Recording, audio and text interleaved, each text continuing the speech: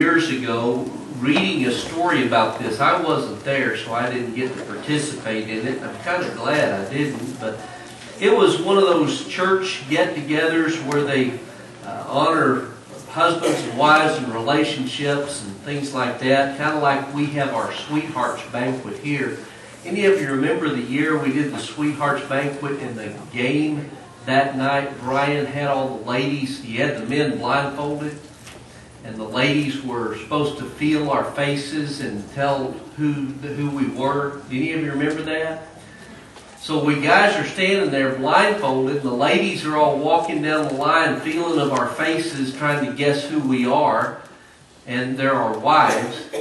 And of course they missed half of us, which was kind of embarrassing, and we guys, thought that was kind of funny until we took the blindfolds off and looked at each other and realized that all the ladies had face paint on their fingers.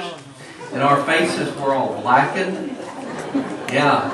And we appreciate Brian for that. We really do. But this one was a similar type game. But what they did is they had a sheet. And all of the ladies went behind that sheet and had to take off their shoes and socks and just stick their toes out from under. And the guys had to go along and identify their wife based upon their toes. And doesn't that sound like fun? And I would like to think I could recognize my wife based upon her toes, but it helps if I've got from head to toe, because then I can recognize her, if I can see her over the other people, because she's a little on the elevation challenged side of things. But anyway, I didn't say you're short, babe. I really didn't. I didn't say that. You're vertically challenged. That was it. But anyway, when we go out into the world as individuals, the world sees like little parts of the body of Christ. It's like they see the toes. But when we come together here, we are the body of Christ. And when we come together on Sunday mornings to worship and to study and learn, we are to be learning what Christ intends His body to look like in this world. And I wanted to share that with us this morning because on Sunday mornings we are looking through the Sermon on the Mount where Jesus is giving an idea or setting the example. This is what the kingdom of heaven is to look like on earth as it is in heaven. This is what God's people are to look like. And so we learn about how we are to be as a church, but then we leave here today and we go out into the world. And that's when it becomes somewhat more of a challenge. I don't have a problem keeping control of my thoughts and my words and everything here. But I do when I get out there. We talked a little about this last week. And that's why it's so important on Wednesday nights when we come together and we talk about how do we put these things into practice. This morning we're going to be talking about some kind of difficult things.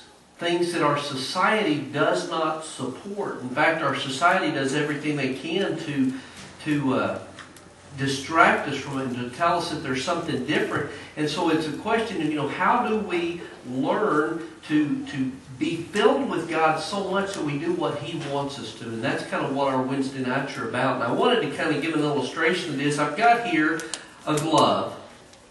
And this glove, from the outside, I can move the fingers around, but I can only do it to a limited amount. But if I put my hand inside this glove, and I don't want to hear any comments about if the glove fits, but anyway, when it's filled from the inside, I can do all kinds of neat things with that glove that I can't do from the outside. Jesus is talking here in the Sermon on the Mount about His people needing to be filled with or captivated by the will of God so that it's not just the external influences that affect how you do things, but it comes from inside. God wants us to be motivated from the inside. He wants us to be filled with Him so much from the inside that our core character represents Him. And so Jesus, in his teaching on the Sermon on the Mount, brings up a lot of these things because the Pharisees and the teachers of the law had this down where, you could be influenced by their laws. Don't do this, don't do that, don't do this. But it didn't do anything to change the character of who the person was inside. Jesus says God gave that law, but he wants something deeper from it. He wants you to be changed from the inside out. He wants you to be captivated by the will of God. Because you, Jesus said, are the salt of the earth. You are the light of the world. Your righteousness must surpass that of the Pharisees. You guys have to take it to a much deeper level. And we started looking last week at some of Jesus' teachings on this, and we're going to continue on. If you haven't done so already, open your Bibles to Matthew chapter 5. We're going to continue on in verse 27, page 684 in your Pew Bible. And this morning we're going to be talking about three different topics, but two of them I know are everyone's favorites. We love talking about these things. But in Matthew chapter 5, beginning in verse 27, it says, "You have heard that it was said, 'Do not commit adultery.' But I tell you that everyone who looks at a woman lustfully has already committed adultery with her in his heart. If your right eye causes you to sin, gouge it out and throw it away. It is better for you to lose one part of your body than for your whole body to be thrown into hell. And if your right hand causes you to sin, cut it off and throw it away. It is better for you to lose one part of your body than for the whole body to go into hell."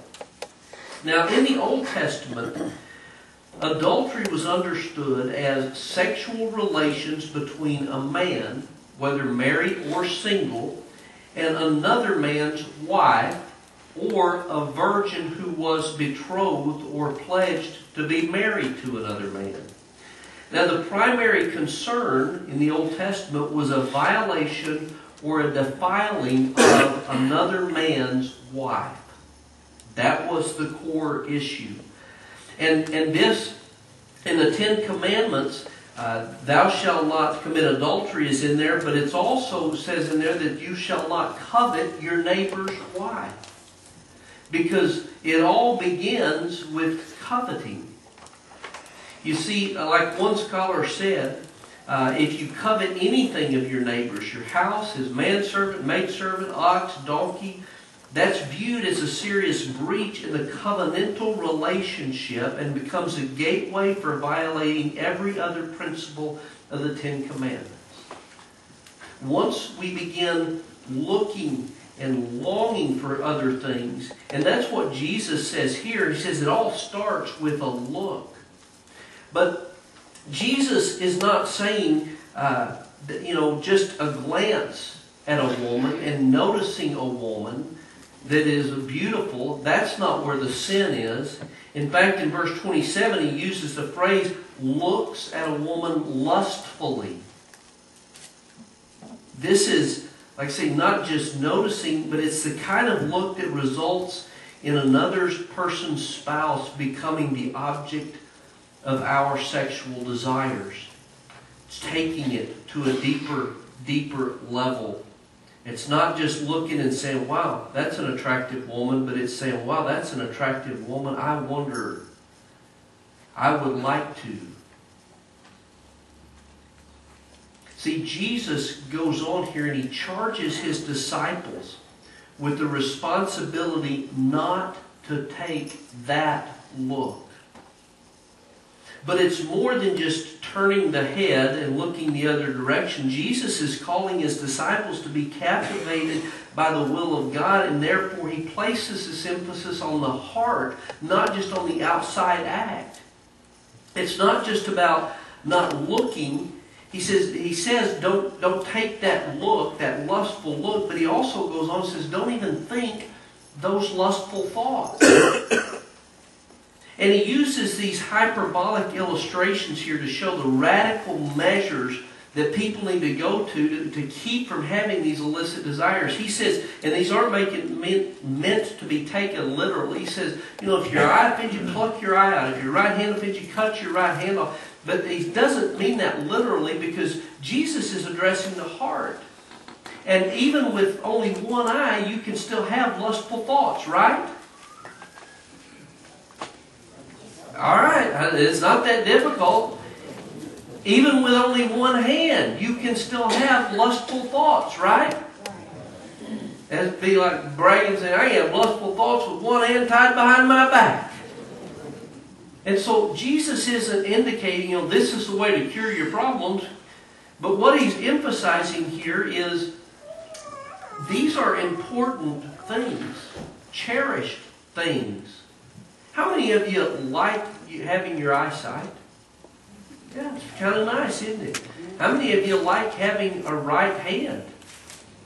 It's kind of hard to clap without it, isn't it? There's a lot of things you can't do when you don't have a right hand. I told you guys how back in the olden days I had a ponytail. Well, I broke my left collarbone one time, and so my arm was in a sling like that. Have you ever tried to put your hair into a ponytail with just one hand? It's kind of tough. Isn't it, Caitlin? It's kind of tough, yeah. There's a lot of things that we need both hands for. What Jesus is emphasizing here is there are things to you that are cherished, important. You might even think they're vital to you. But if you aren't willing to give those things up to keep from having these kind of sexual, illicit desires, you may find yourself in hell. Now that's pretty blunt, isn't it? Jesus takes this thing to a whole deeper level. Last week we looked at Jesus' teaching on relationships. And Jesus teaches the disciples that it's your responsibility to go out there and fix the relationships that are broken in your life. You are to take the initiative. Well, here he says, it's your responsibility, men. And he does address this to the men. Now, I think it's applicable to women today, especially in our society. But Jesus says in this passage, it is your responsibility, men, not to look lustfully. And he doesn't seem to make any concession about any inner motivations or any external causes. He calls his hearers to radical, responsible initiative. This is something that comes from within you.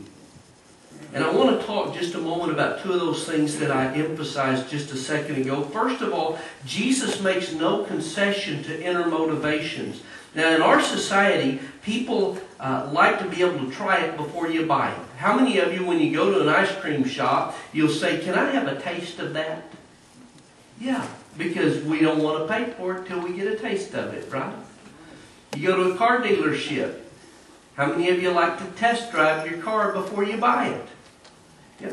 You go to a shoe store. How many of you like to put a pair of shoes on before you buy them? Right? Okay, that's our society. But our society's taken that further than said to the point where we say, you need to try out the sex with this person before you marry them. And God doesn't say, in His will, He doesn't say, it's okay. I know you guys just want to see if it's going to work. I love it when I'll ask couples, who I'll say, are you guys having sex? They come to me for premarital counseling and they'll say, yeah. I say, why are you having sex? We want to know if it'll work. I say, I can trust you. It will. Okay? Trust me on that. It will work. But we also, get this idea that God says, well, you're engaged, so it's okay.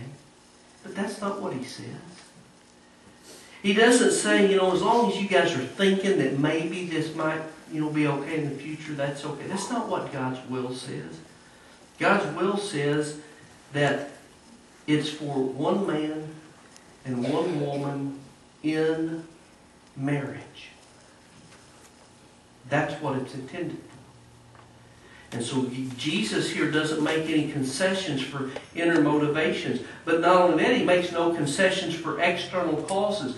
We have rabbinic writings from Jesus' time period which indicates that in Jesus' time period, the Jewish way of thinking for many people was that guys aren't the ones responsible for lustful thoughts and illicit sexual activities. It's all caused because of women and the way that they dressed and the way they presented themselves. Now, I read that and I thought, well, that's really pretty offensive. It makes it sound like men are just kind of mindless dolts who just kind of follow along whatever's out there in front of them. And that bothered me until I realized most men aren't just kind of mindless dolts, whatever's out there. But the only way to prevent this is to take women and keep them in seclusion, or to keep them covered from head to feet so that you can't see them, and therefore the men aren't lusting after them. This is something that still goes on in some cultures in our world today, and you know the ones I'm talking about. But notice, Jesus doesn't put any of the responsibility here on the women.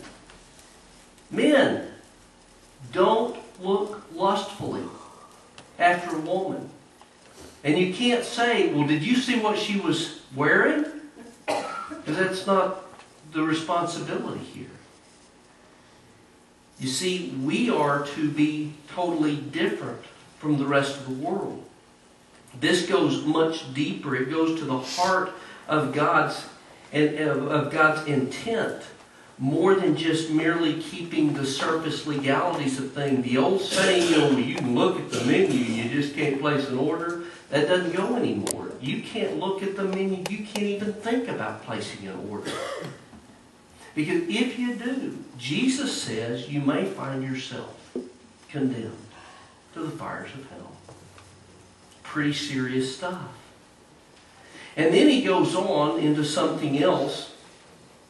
Verse 31. He says, it has been said, anyone who divorces his wife must give her a certificate of divorce. But I tell you that anyone who divorces his wife, except for marital unfaithfulness, causes her to commit adultery. And anyone who marries a woman so divorced commits adultery. Now, this language about a certificate of divorce comes from Deuteronomy chapter 24, verses 1 through 4. And we're going to read through them here. If you want to write this down and go back and look it up later on your own, you're welcome to do that. But Deuteronomy 24, verses 1 through 4 says, if a man marries a woman who becomes displeasing to him because he finds something indecent about her, and he writes her a certificate of divorce, gives it to her, and sends her from his house, and if after she leaves his house she becomes the wife of another man, and her second husband dislikes her and writes her a certificate of divorce, gives it to her and sends her from his house, or if he dies, then her first husband who divorced her is not allowed to marry her again after she has been defiled. That would be detestable in the eyes of the Lord. Do not bring sin upon the land the Lord your God is giving you as an inheritance. Now, a couple of things I want us to notice about that passage in Deuteronomy chapter 24. First of all, it does not legitimize divorce. The whole passage is not about what makes divorce legal. The whole passage is really about providing legal protection to this woman who is being passed around from man to man to man. And it goes back to saying that if once a guy's put a woman out and then she has been defiled by another man, if her first guy takes her back, that just adds to the defilement. But nowhere does it legitimize divorce and say that it's okay. Now the Jews had misinterpreted this as if it did legitimize divorce. It made it okay. But their focus then became, well, if it legitimizes divorce, then when is divorce acceptable? Which is kind of where the question always comes along. And their focus was on verse 1, where it says that if a woman becomes displeasing to him because he finds something indecent about her. How do you define indecent? How do you define displeasing? What do you mean by is? It's kind of... Anyway. There's two schools of thoughts in Jesus' time. The first is from a guy named Shammai. He was a rabbi, and he said that this had to be something immoral or it had to do with sexual immorality. That was his understanding of it. The only time divorce is allowed, immorality, sexual immorality. That wasn't real popular. It's like it's not in our society today. And so you had another thought, a guy named Hillel, who said, well, anything that displeases him, such as, even if she burns his toast, good enough reason. Another rabbi that came around about that same time named Rabbi Akiva, he said that the phrase, she finds no favor in his eyes, meant that she wasn't attracted to him anymore. In fact, he was attracted to someone else, and that was grounds for divorce. Of these two schools of thought, which one do you think was the most popular? The second one, by Hillel. In our world today, which one do you think is most popular? The second one. Whatever makes you feel good. Whatever you like. That's fine. But Jesus here in his teaching is driving home the point of the fact that these frivolous divorces that are initiated by these men, and in those days men were the ones who initiated the divorces, but these frivolous divorces are not in accordance with God's will. In fact, Jesus says the only real reason to give a certificate of divorce is to publicly announce that the woman has already severed the relationship through some illicit sexual activity. The word there in the Greek is porneia, which is where we get our word for pornography. So giving a certificate of divorce is just declaring publicly that this spouse has already violated the marriage covenant, broken the marriage covenant by entering into a sexual relationship. And so without this exception, Jesus says, that woman is still bound to, in God's eyes, bound to her husband. And therefore, if she goes out, leaves her husband, or is put out from her husband, and has not committed that illicit sexual act, and she ends up joining with another man, that is adultery. Jesus, again, is taking the superficial legality of the law, the way it had been interpreted by the Jews, and he's presenting it in light of what God's will and God's intent truly is, so that his disciples' righteousness will surpass that of the Pharisees and the teachers of the law. They are to be the salt of the earth. They are to be the light of the world. Now last week, I want you to think about this. Last week I mentioned the fact that the divorce rates are as high in the church today as they are among the rest of the world. And I want you to just think about what would happen if those who claim to be disciples of Jesus quit living by this no-fault divorce law of our world and started living according to God's will for marriage. And we don't like talking about divorce and remarriage in the church today because it affects so many of us in the church. And I would love to be able to stand up here and say something that would just lighten all of this up and make it feel a whole lot better for those of us who have lived through this. But Jesus tells us this is what God originally intended. It's what God still intends for His people. We will continue to talk about divorce and remarriage. It comes up later in Matthew's Gospel. One thing that I will tell you, because I know that there are many people in our world today who have divorced and remarried not in accordance with God's will.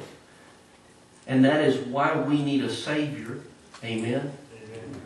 And we do need to keep that in mind. But church, today, from this point forward, this is what God intends of His people. And we've got to keep that in mind. Doesn't matter what our world accepts, what laws we create or anything. If we are God's people on earth as it is in heaven, living God's will on earth as it is in heaven, this is what God intends.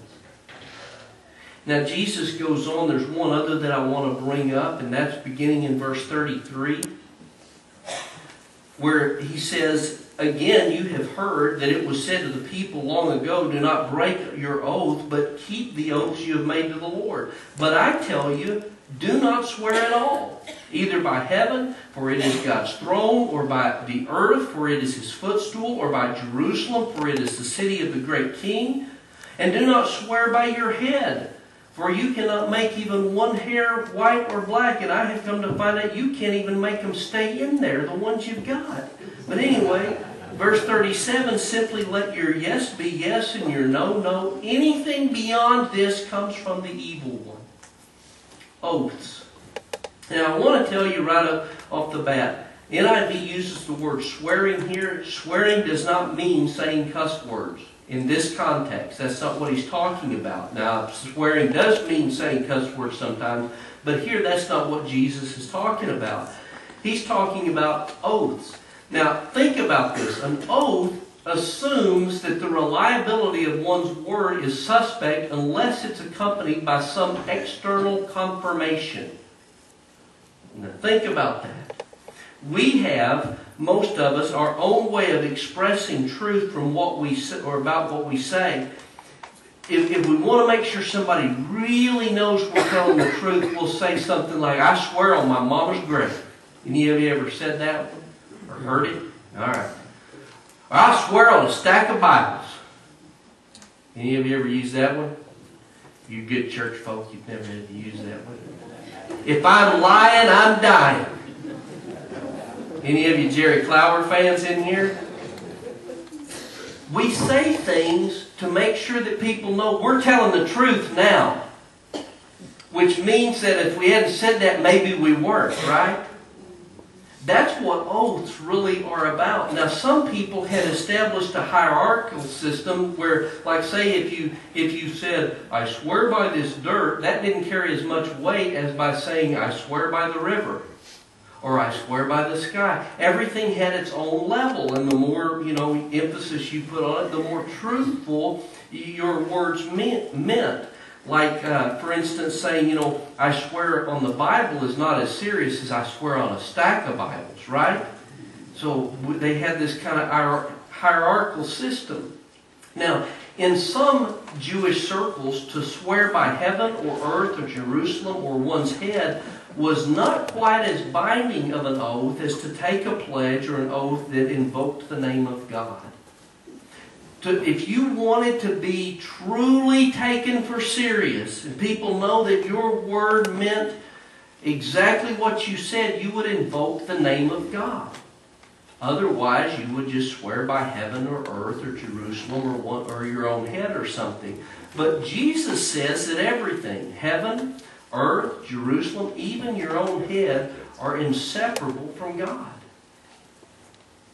And so to swear by anything at all, if you truly are a disciple, if you truly live in the kingdom of heaven, then everything you say, every word that comes out of your mouth, any oath that you could take, is equally binding to any that you make in the name of God.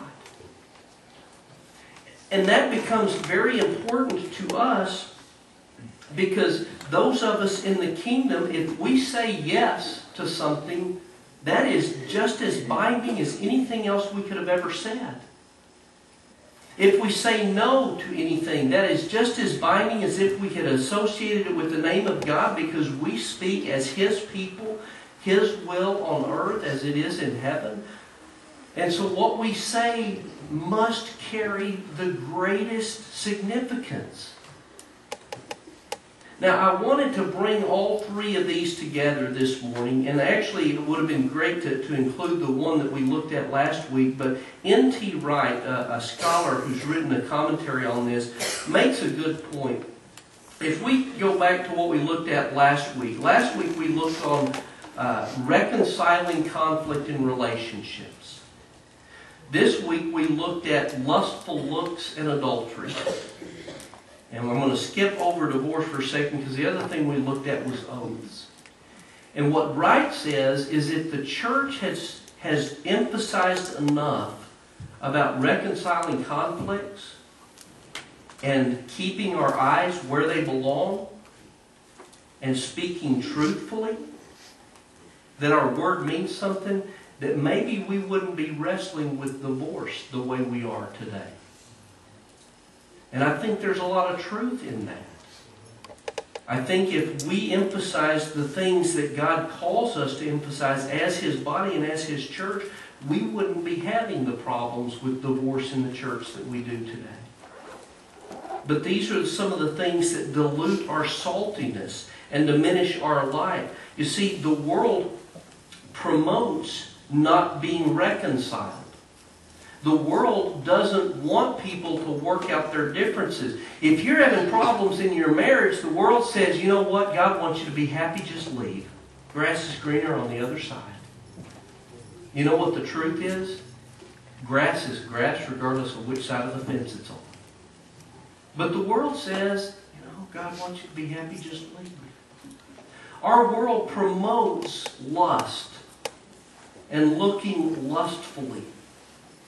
Our world promotes it, and Hollywood has done everything they can to tell us that that's all okay, to be looking at other people and sleeping with other people and trying everything out. Our courts have told us that it's okay to divorce for any and every reason. Just don't get along, that's okay. You don't have to have a reason. Our world has told us that, you know, we don't really have to hold people accountable for what they say.